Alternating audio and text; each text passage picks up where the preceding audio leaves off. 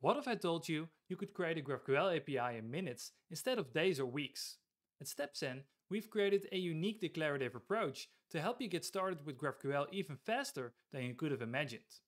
We even help you to do the hard parts such as authorization, scalability, or making sure no unnecessary round trips to your data source are being made.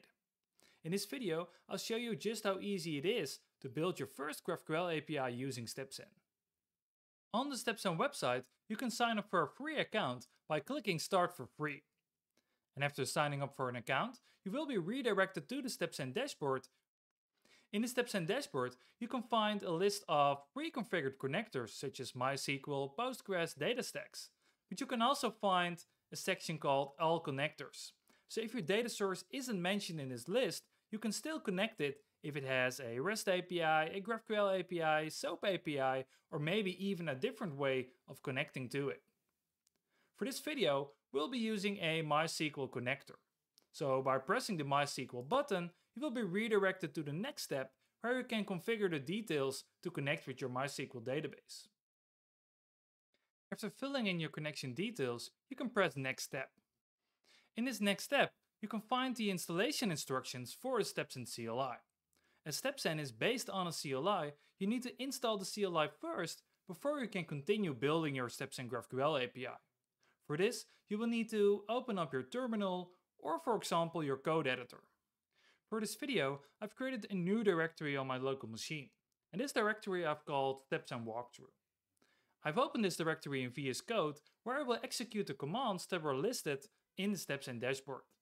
So I'll be going back to the StepZen dashboard where I'll copy paste the commands to install the StepZen CLI. The first command is to install the StepZen CLI from npm.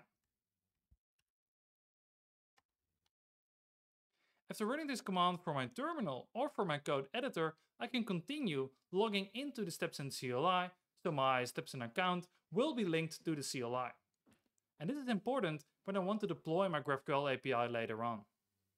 So from the StepZen dashboard, I can copy the command to log in using my username, and then I'll be prompted for my admin key. And for the sake of security, I'll be leaving out this step from this video. But you'll need to go back to the StepZen dashboard where you need to copy paste your admin key so you'll be able to log in to the StepZen CLI from your local machine.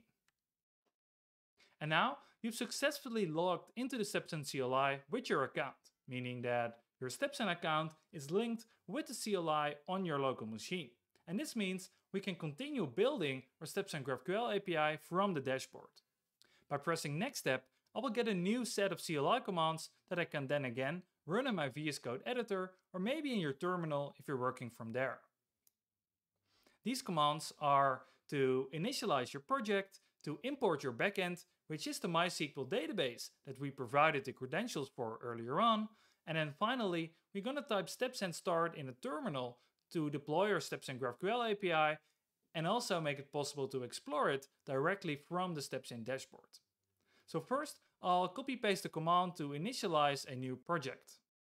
So for my VS Code project or your terminal, you can run StepZen init and then provide the endpoint flag.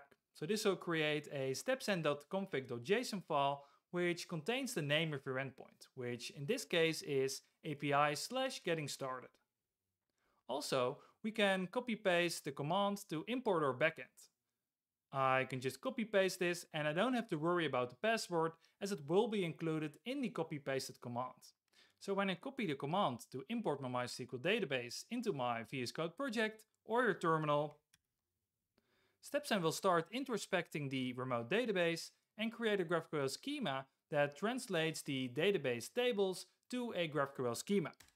So by running this, it will introspect the database and create a new GraphQL schema that I can find in my StepZen directory. And this will include all the tables that I have in my database, including a set of pre-configured queries. And these queries will help me to get the information out of my database and out to the user exploring my GraphQL API.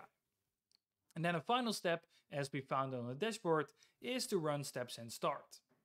By running StepZen start, we will deploy our GraphQL API to StepZen's cloud, and then we should be able to explore it directly from the dashboard.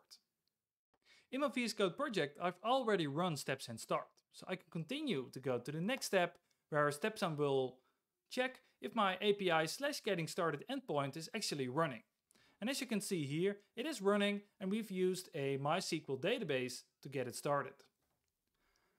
From this box below, I can decide to view analytics for my endpoint, but I can also decide to explore my endpoint. And this is the same URL that you just saw in your terminal. So by clicking Explore Endpoint, I will go to the StepZen GraphQL Explorer. And from this Explorer, I can send requests to my GraphQL API. The very first time you open this page, a query will already be pre-populated for you based on the data in your GraphQL schema. If I press Run, you can see the first data will be taken from my GraphQL API and being shown directly here in the GraphQL Explorer. I can also erase this query and add another query. For example, I can get a list of addresses, including its ID, country, region, and city. And by running this, the data will be get from my MySQL database and shown directly here in the GraphQL Explorer. From this Explorer, you can also export snippets to make a curl request to your GraphQL API, or even directly export JavaScript, Python, or React Apollo snippets.